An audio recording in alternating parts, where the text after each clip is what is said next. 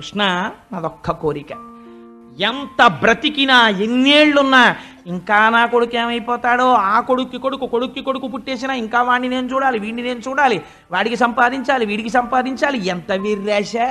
మళ్ళీ నీకు మనుష్య జన్మ వస్తుందా? ఈ సమయం దొరుకుతుందా? ఈశ్వరార్చన ఎప్పుడు చేస్తావు?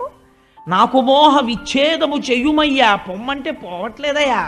అన్నమాచార్యుల వారు ఏడిచారు. తెగు అంటే తెగేటటువంటి బంధాలు కావు, నువ్వు తెంచాలయా స్వామి వెంకటేశ్వర అన్నారు. అలా నాకు మోహ విచ్ఛేదము చెయ్యుమయ్యా, అతిశయి పిచ్చ మమకారం. ఇది ఎందుకు ఈ ప్రేమ? నేను ప్రేమ ఉంటే మాత్రం నేను ఉద్ధరించగలనా? నాకు మనవడు కావాలని కోరికుంది, నేను రక్షించగలిగానా ఉత్తరాగర్భాన్ని?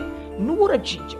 నాకేం కావాలో తెలుసా? సముద్రాన్ని చేరిపోయినటువంటి నదిలా విడదీసి చూపించడానికి వీలు లేని రీతిలో నాలో ఉన్నటువంటి తేజస్సు నీలోకి కలిసిపోయి అవిభాజ్యమై విడదీసి చూపించడానికి వీలు లేని రీతిలో నీలో కలిసిపోవడానికి కావలసినటువంటి భక్తి నాకు కటాక్షించు.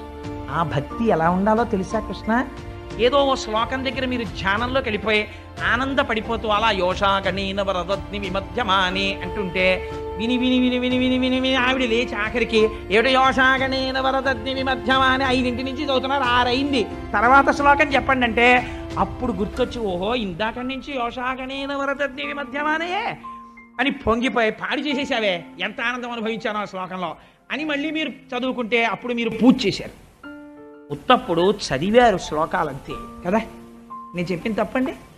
అందుకని ఇది అడుగుతోంది కుంతీదేవి, నేను అలా పూజ చేయాలి స్వామి, నీ యందు నా మనస్సు అలా రమించిపోవాలి.